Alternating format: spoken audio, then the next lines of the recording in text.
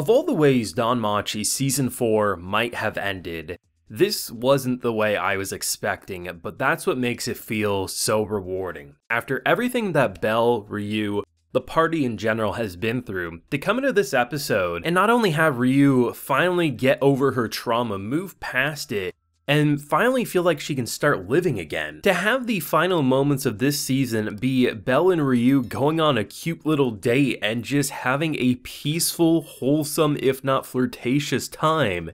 There's no better way after the amount of death flags, carnage that has been swarming these characters for nearly the entirety of this 22 episode season. To have them come out of this and really feel like they earned this.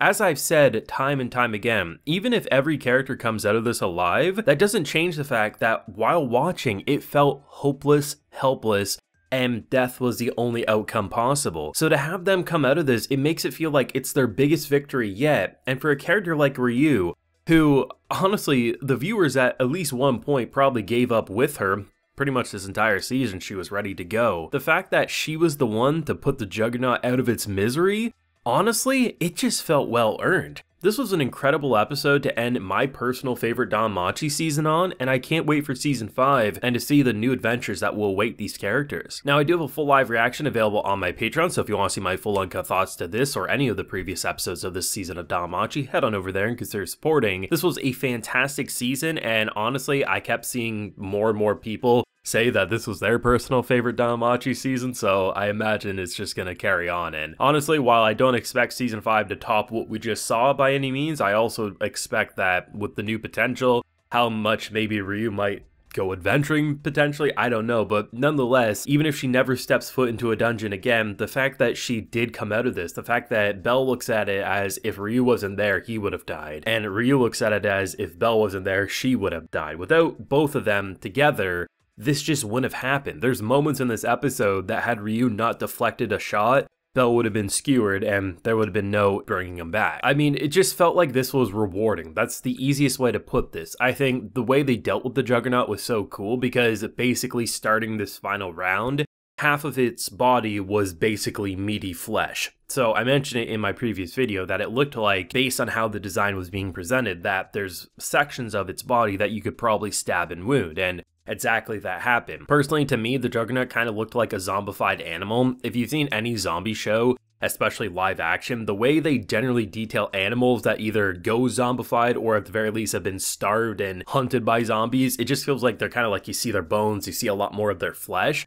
That's kind of what the Juggernaut looked like, and that's what made it so frightening, because this thing's been around since the beginning of the season, more or less, and it just survives everything. So the fact that half of its shell is gone and it's still causing such a ruckus, I mean, it's pretty intimidating, all things considered. So the fact that you have Belle going through thick and thin, he's refusing to give up, firebolts galore, he's erupting the ground, he's still getting skewered. I mean, I believed that the intelligent monsters would be the reinforcements. They would get there, that would help turn the tides, maybe we lose one of the monsters, and that's how they would ultimately do it. But the way they went about this is so much better and more rewarding. So there's no power of friendship here. They used the spirits, seemingly, like they're not actually there. It's more of a visual representation of her fallen comrades being with her. The fact that this was all Ryu's doing, the fact that she believes so much that it's not worth giving up, the fact that in her own head, while passed out, she finally came to accept the fact that it's a bit of guilt. Had I done something back then, they might still have been alive.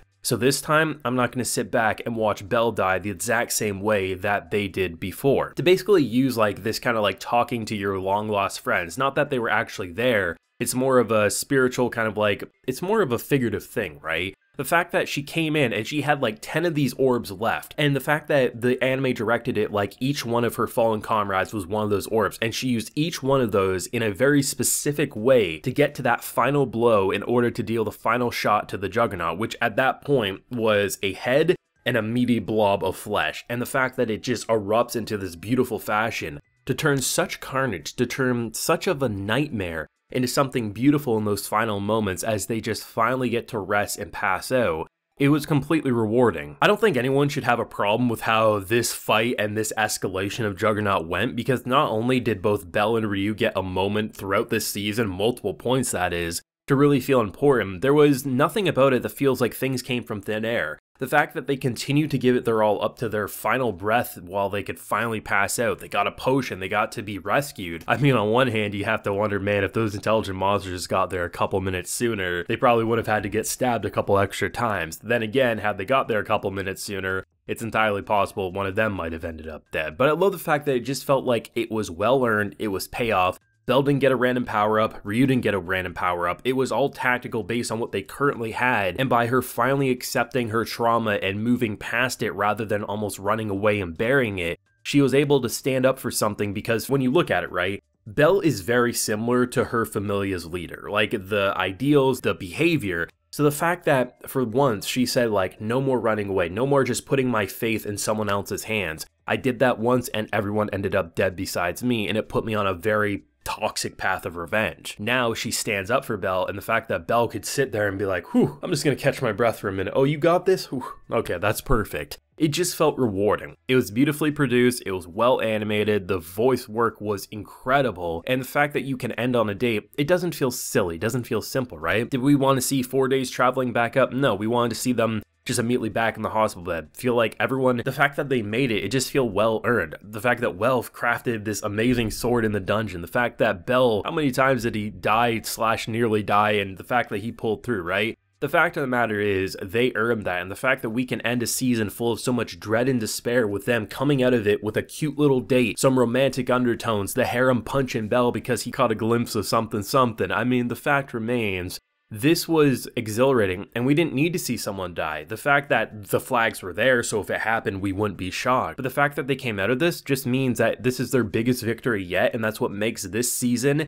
and this fight the most memorable of any of that DanMachi has shown us so far. In such a short few months, Belle has been through more than most adventurers would ever go through in a lifetime. The fact that this is still so early into his life and we haven't even seemingly reached the halfway point of what he's going through, there is so much uncertainty about where Belle's life will go, his familia's life will go, and most importantly, the intelligent monsters and the future of them and the dungeon in particular. But I leave with a grin on my face. I think this was one of the best episodes. I think it was the best season. It was just really, this is what turns a show into something that you're craving the next 4 seasons rather than just craving the next season. And I'm very, very excited to see where this anime is going to go in the future. But those are just my feelings. Drop your own down below in those comment sections. Leave a like if you enjoyed, subscribe if you're new around here. Also be sure to ring that bell so you can get notified when I upload on the channel. And of course, as I mentioned, we do have that full live reaction available on my Patreon. And while you're there, you can also get a video shout out. So today we have a Darthwin Wright, Harry Truscott, Zia, and username MK.